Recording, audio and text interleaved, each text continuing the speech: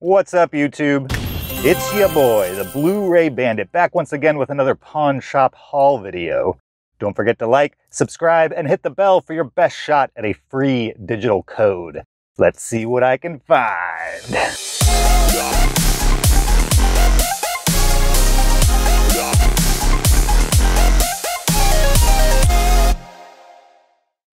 Welcome back. I hit 2 pawn shops. This is the first. Let's see what I got. First pawn shop was a La Familia. At this shop, I purchased 4 titles at $12.78. That brings the per title average to $3.19 each. First up, A Beautiful Day in the Neighborhood, starring Tom Hanks. This is the Fred Rogers of Mr. Rogers' Neighborhood biopic, sort of. It's not really a biopic because it doesn't tell his biography. It's more the story of a cynical reporter who's tasked with writing a story on Fred Rogers. Really, he's just trying to find a more negative angle to base the article on. And yet, Fred Rogers, as portrayed by Tom Hanks in this movie, just doesn't give him anything to go with in that direction. It frustrates him, and then eventually he learns that Fred Rogers is actually a nice, though imperfect person, and that's okay. That's kind of what Fred Rogers espouses. It's a good one. It's a good drama. It kind of plays as an indie drama, even though I think it had a major studio release. I'd never seen this one on the shelf before. It's relatively new as far as when it was originally released. It's maybe a year or 2 old. It didn't scan particularly high, roughly $4 or $5 on eBay, but that's okay. I bought it to add to the collection. Speaking of collections, this is Now You See Me, 1 and 2.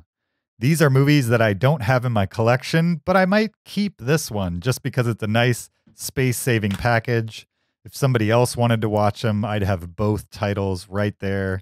It's kind of a boring package, like it's very inconspicuous and, I don't know, this white border with kind of this really bad Photoshop artwork of the cards. It's a stark contrast to one of my earlier videos where I showed you the Now You See Me 2 lenticular screen. This is basically the opposite of how cool that looked, but I don't particularly love these movies.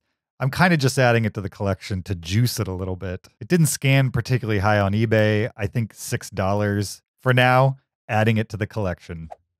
Another collection, this is the Expendables 1, 2, and 3, aka all of them. I like the Expendables movies well enough. I mean, they're basically just action popcorn trash films, right? I mean, who are we kidding here?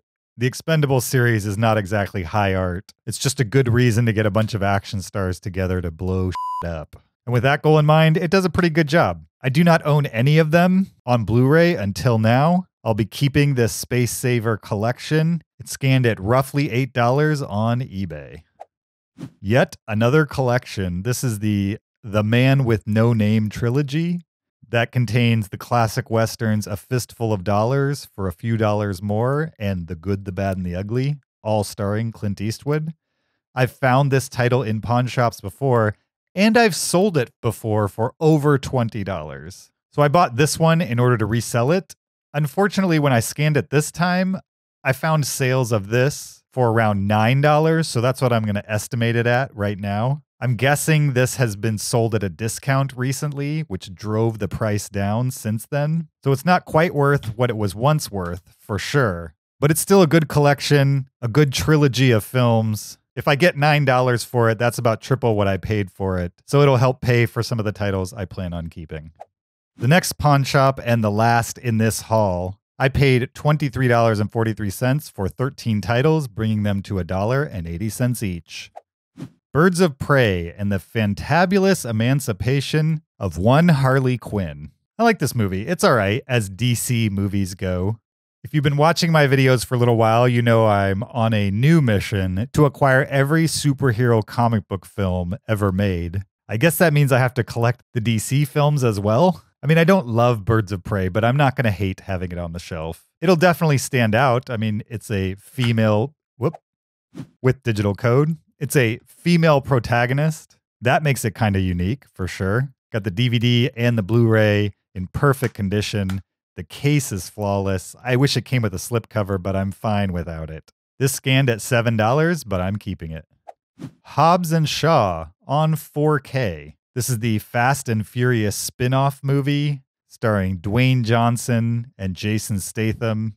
It's a fun action movie, not much more than that. I've bought this on 4K before and resold it. I think I sold it for roughly with digital code.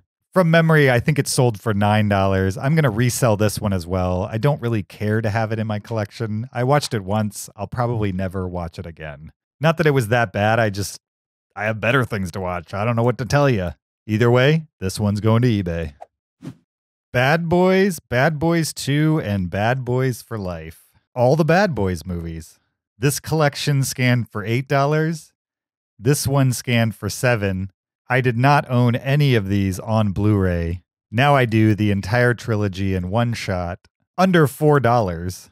Bad Boys for Life is definitely the weaker of the three, but overall it's a good series, and I'm happy to put them on my shelf.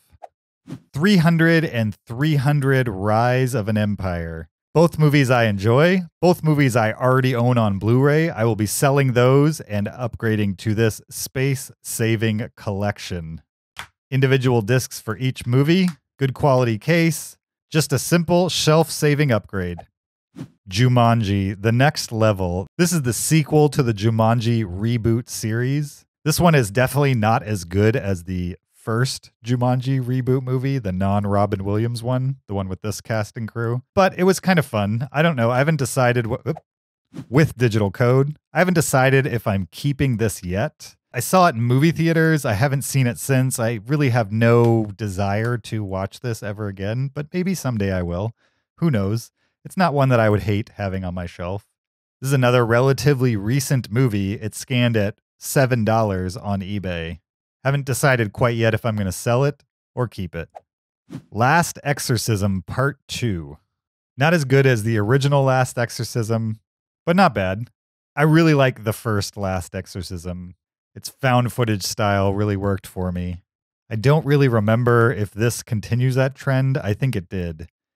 But it's been a while since I've seen this. Not sure I'm going to permanently add it to the collection. I kind of want to rewatch the first two and then make a decision whether I'm going to keep either of them. I already own the first one. Either way, this scanned at roughly $6. I paid less than $2 for it, so if I decide to sell it, I'll get my money back and then some. And finally, Lethal Weapon Collection. I can't believe I scored this for less than $2. It's not that it's particularly high value or anything.